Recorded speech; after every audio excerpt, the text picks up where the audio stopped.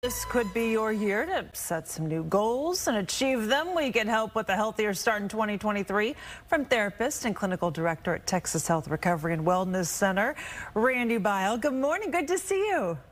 Hey, good morning, Lauren. Nice to see you this morning as well. I don't know about you, but I'm like scrolling through, Facebook and Instagram, social media and stuff, and I'm actually kind of overwhelmed by like the pressure to set a goal or to find a resolution. But you mentioned it really could be just about living your best self, and these can be like little small steps, right?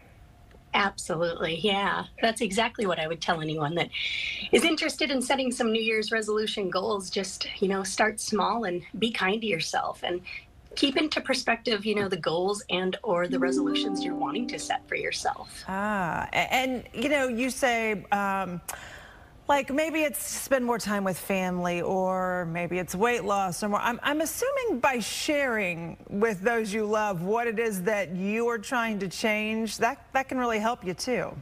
Absolutely. I think a large support system and or people that maybe share those same goals with yourself can, I call them accountability partners. And so maybe it's, just having that accountability and or support that can just kind of push you through and help you obtain those goals, or just, in general, remind you of, hey, we're on the same page, or I'm here to support you and help you in your goals and the steps that you're taking to accomplish what you want to accomplish in this new year.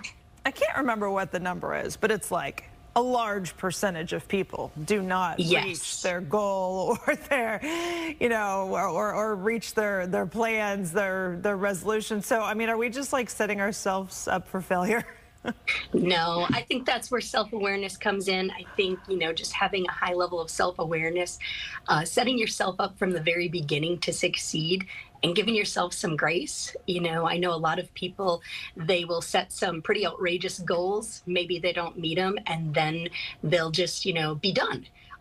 Whereas if you give yourself some grace and just accept the fact that, hey, I tried, let's just hop back on and try again and keep going, because it doesn't have to be a failure the first time that you don't necessarily meet your goal, and or you might need a little extra time to meet that goal. So I'd say, just be realistic with your goals and give yourself grace and understand that you might not accomplish that goal in the period of time that you've set out, but time is endless. Just keep going. Don't give up. I love it. Don't give up. Randi, thank you so much. Appreciate it. Thank you so much. Happy New Year.